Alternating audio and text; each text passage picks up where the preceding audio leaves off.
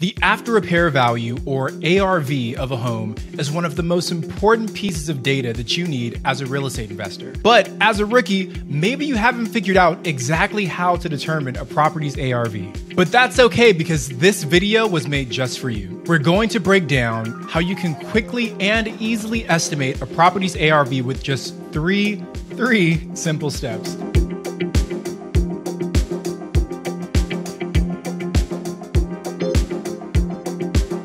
Hey there guys, my name's Tony J. Robinson and I'm the co-host of the Bigger Pockets Real Estate Rookie Podcast. You can follow me on Instagram at Tony J. Robinson.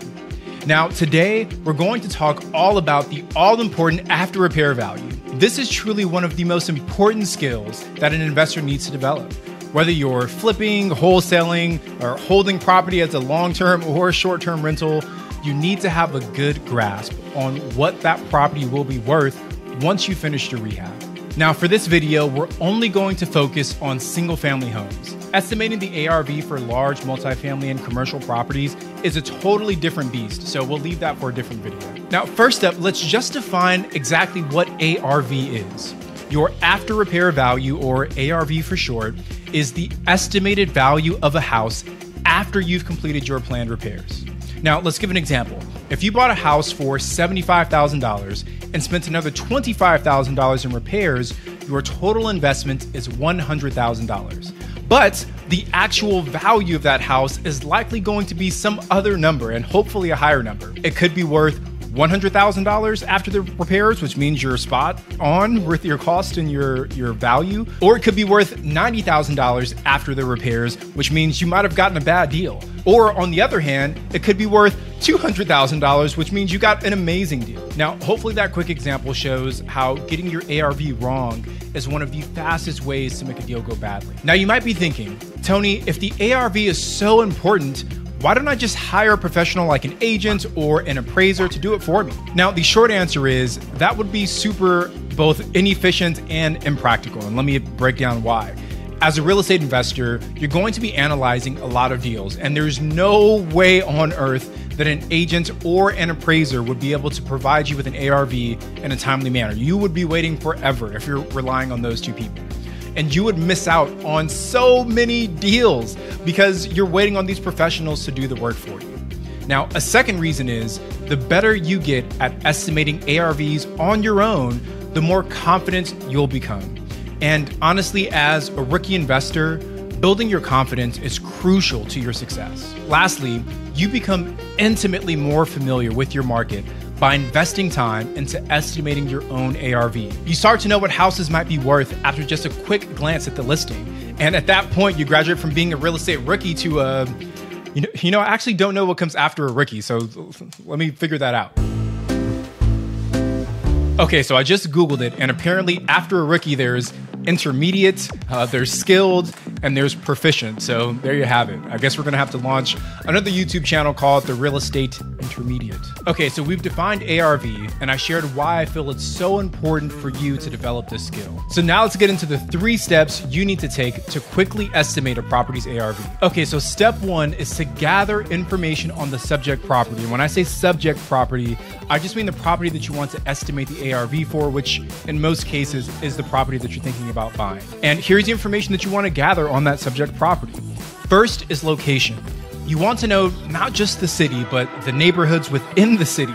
What school districts is the house associated with? Is the subject property near any cool or desirable amenities like a lake or a shopping mall or freeways or public transit, or pretty much anything that most people would view as positive? You then want to identify any negative aspects of the location. Are there loud or awful smells coming from the nearby factory? Is the house next door a complete eyesore? Or again, anything else that would be a major concern to most people? After you research the location, you want to look up information on the actual lot, the land that the property sits on. What's the size of the lot? Is the yard fenced or unfenced? Is the property on a cul-de-sac or in the middle of a busy street? Look at any other unique features or factors of the land that the property sits on. And last, you want to look at the actual property characteristics. What's the property square footage? How many bedrooms and bathrooms does it have? Is there a garage or a carport? Is it a single family detached home or a condo? What year was the property built in? After those more black and white details are established, you want to focus on the style and the finish that the subject property will have after your rehab is complete, right? Will you be making this a high-end renovation with, granite, marbled everything, or are you going kind of more middle of the road?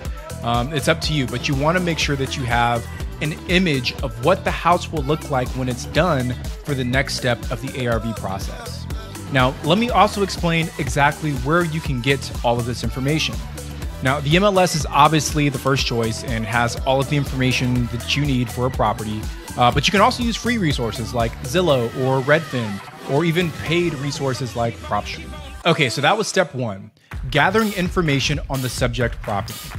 Step two is gathering information on comparable or similar properties. Comparable properties, or comps for short, are properties that have similar characteristics to the subject property. So how do you find these comps?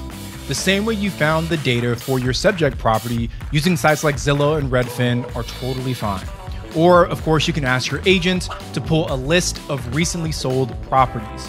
And then last, there's always paid options like PropStream. So now you know where you can pull the data, but let me clarify exactly what you should be looking for. First, you want to look at recent sales, ideally properties that have sold within the last maybe 3 to 6 months. Second, you want comparable locations. If your subject property is in the C-class part of the neighborhood, then your subject property should also be in a C-class part of the neighborhood. The closer your comps are in proximity to your subject property, the better. Now, I usually start my search about a quarter mile out from the subject property and only increase the radius if I'm having trouble finding enough good comps. Now, as a side note, if you invest in a more densely populated area, then maybe a half mile or so should get you the right number of comps. Now, if you invest in more rural areas, right, where each property maybe sits on like an acre or two, then you might need to increase your search radius from, a quarter mile to a few miles. After location, you want to check for similar size. Ideally, your comp should be within 15%, give or take, to the size of your subject property. Next, you want your comps to have the same bedroom and bathroom count as your subject property. In most neighborhoods, a 3-bedroom is going to sell for more than a 2-bedroom, and a 2-bedroom will sell for more than a 1-bedroom. So if your subject property is a 2-bedroom, but your comp is a 4, then your ARV is going to be off and you might walk into a very bad deal. Now, the one place that you do have a little wiggle room is with the bathrooms. Bathrooms generally don't impact ARV as heavily as bedrooms. So if you're off by half a bathroom or so, you shouldn't worry too much about it. The goal of this step isn't to find an identical comp because that's nearly impossible. Instead, you want to find a group of comps that share the most common broad criteria that I just went through. The next part of this process is to create a spreadsheet where you store all of the comps that you find. And in this spreadsheet, you'll want to notate the property's address, sales price, the date that it was sold, number of bedrooms and bathrooms, and square footage. But before we move on, if you're enjoying this video, please do us a huge favor and subscribe to our channel and turn on the notifications. We're working super hard to create valuable content for all of our real estate rookies, and your support really does mean the world to us. Okay, so now it's time for step 3, where you'll use the data from your comps to estimate the value of your subject property. The goal with this step is to create an estimated ARV, remember, not a bulletproof number. There are so many different ways to complete this last step. Some people take averages of sale prices for their comps. Other people create a range where your cheapest comp is the bottom, and then your most expensive comp is the top of that range. I personally like to take a slightly different approach where I use the price per square foot, and let me break that down. I want you to look at the sales price for each of your comps and then divide that sale price by the square footage of that property. This gives you your price per square foot. Again, you're going to take your sales price, divided by the square footage, and that will give you your price per square foot. Once you've got a price per square foot for each comp, I want you to then calculate an average price per square foot for all of your comps. So basically just take all of your price per square foot and find the average. Once you have your average price per square foot, multiply that number to your subject property square footage. And voila, you've got your estimated ARV. Before we end, I want to explain something very important. Real estate valuation, right? Finding your ARV is always just an educated guess. Even the best appraiser, broker, or investor can't predict the future. Instead, we're using hard data from the past to make educated guesses about the future. But markets can change quickly, and there is some risk in trying to predict the future. So just know going into it that your ARVs won't be perfect. But the good news is you don't need it to be perfect. You just need to be pretty darn close.